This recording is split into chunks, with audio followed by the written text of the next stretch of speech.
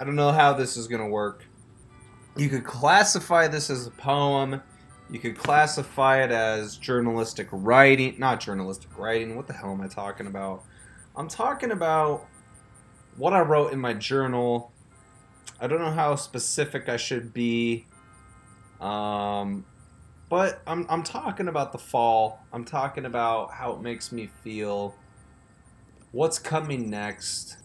Can we prepare for it? Or do we just accept it? I don't really know. A lot has been changing in my life over the course of, really the last year. There's just a lot of things that have changed, and I feel pretty good right now. I feel pretty good. I feel like I'm in a good headspace. I'm level-headed. I'm taking care of things. I'm changing. I'm evolving. Um, I'm becoming a more efficient person at dealing with hardships in life, stressful events, all those sorts of things. I feel like I don't fold as much as I used to. Um, and this is just a little excerpt that I wrote down in my journal. And just like I did the anxiety poem video, I'm just going to lay this as the audio goes behind the visual of what you're seeing. So, anyways, here's my stab. Fall gives texture to life. The leaves fall to the ground, leaving a decaying tree behind. It's a time for transitions. Ideas change, personalities grow. We must acknowledge this beauty before the winter creeps from behind. I stand, look off, and wonder where the wind is going to carry me. My glance moves to a pond, and I think about my journey to this point. I'm grateful to be alive, surviving droughts of worry I never thought I'd get out of. On the path to understanding, I marvel at my progress. All of the sudden, I've found an ounce of purpose within me. I'm grateful for this last weekend with my family. Even though I'm not all that close with Lindsay and the boys, I still care for them. The Poots family hasn't always felt close. Having the Dunes around made the glue act more cohesive. I ponder at how different life would have been if my dad kept Lindsay. Would I still be here?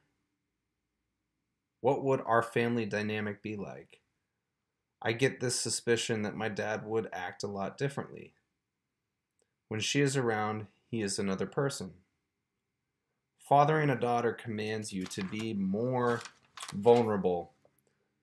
Although it's fun to think about the what ifs, I'm content with the decisions of the past that have placed us in the present. I try not to question it anymore. I accept it. I am here now because of it. I'm approaching this delicate time of year to fix what isn't working anymore and drop the weight I've been carrying from some time ago. The fall breaks down to the winter, serving as a reflection point. I can see the future is bright for me. I must still work before I get what I'm owed. So, yeah, that is something that I wrote in my journal, and it was just me kind of trying to put into words, I guess, on this project that I've been working in iMovie. I've been compiling just little short clips and videos I take from the fall scenery over time. I didn't really know where I was going to use them, so I just kind of put them all into a mix with each other to make this. And I really do think that right now is a prime time, on top of all of quarantine, all of COVID. We've sat inside, we're doing things that we didn't think we would do. Who ever knew that we would have a year like this where so many things, went wrong? I about said potentially wrong, but I would say that a lot of things have gone wrong. But it's interesting because we're resilient people. We're able to adapt. We're able to find ways out of the mess that we got ourselves into.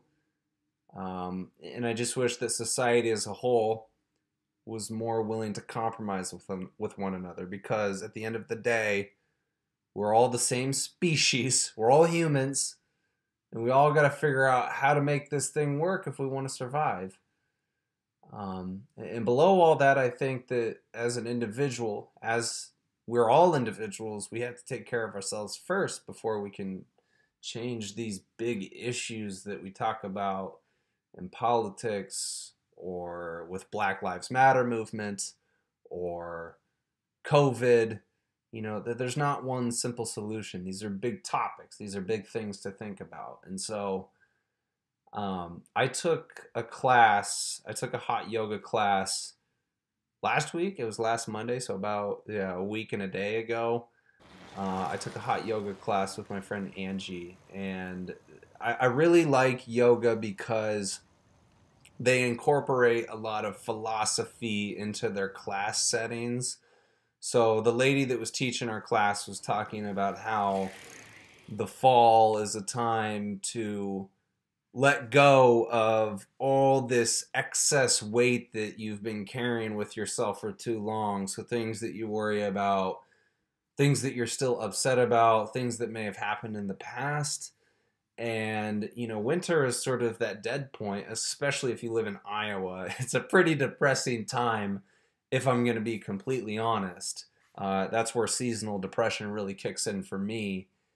And I just really like the analogy, because she was talking about how we should spend this time, you know, really just dropping all those things that aren't serving us anymore, you know, just to let go and accept what's happened. And I think it's just such a beautiful idea, because, you know, I mean, speaking of myself too, not just everybody, but we all get stuck in the past sometimes, and it's really hard to let that stuff go and fall to the wayside. And I've definitely done that in the past, where I dwelled way too much on things that I couldn't control, or things that had already happened. And I think on the other side of that, the other perspective to the past, is it's kind of beautiful in some ways, that even if it was troubling and it hurts you and it made you feel some sort of way, and it's partly the reason that you're so fucked up right now, you know, it's beautiful in some sense, because it taught you lessons that you carry with yourself to this day. And I don't think that you should ever nullify or completely forget and disregard the fact that the past happened. You should never do that. But you shouldn't stay upset about it. You should really try and look at the lessons that you learned and how you can apply that moving forward.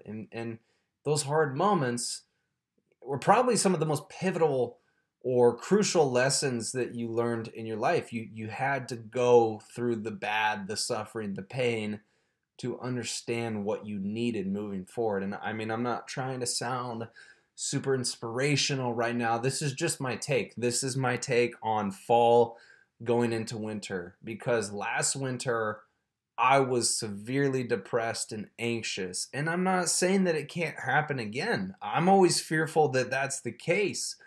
But I really think that there is something deeper to us as humans, and how we are tied to nature in the seasons around us, because spring is a time where life starts to pick up again. You see the trees having leaves pop up, beautiful colors, all the roses, all the flowers, all that stuff starts to bloom again. And then summer is, I don't know, I kind of feel like summer is more of a stagnant sort of time frame. I don't dislike summer, but it could be really hot, you know, and so I don't understand how that ties into us as humans. But then fall, I don't know why. Fall is one of my favorite times of the year, especially living in Iowa, if we do get a fall, because sometimes we don't. But I feel alive. I always feel like that there's something changing in the air. That my senses are stimulated, and they pick up on that, and there's meaning behind that. And then we go to winter, as the leaves have fallen off, like I said, the decaying trees, because they all look bare, they look barren, there's nothing to them. And then you go to the winter, and it's almost like you feel like you're suffering inside of a snow globe where nothing's really happening, or at least that's how I feel. And it's something that I didn't really pay attention to years prior, is that I really am affected by the changing of the seasons. But I really think that that's a time to reflect on everything that's happened in your life, and to really sort it out, because a lot of people just don't take the time to think about all the things that have upset them, and it goes unprocessed. It's in your brain, but it has nowhere to go, or it's kind of it's been stuck in like this alley, and you just haven't taken the time to go and sweep it up and get rid of it and clear the debris. So yeah, that's my take, pretty much going off of, like I said, the journal entry that I had, and I just wanted to put it behind these visuals that I've been taping on my phone, or recording on my phone, and I didn't really know where they go, how they would fit in, or if I'd even use them. But yeah. Garrett. It's like Garrett looks like lunch meat. He likes bread. Garrett, come over here. He's looking at you. He wants to go in the tunnel. I said there was a tunnel over there. I'll take him in the tunnel. We'll be right back. I think he was looking at you.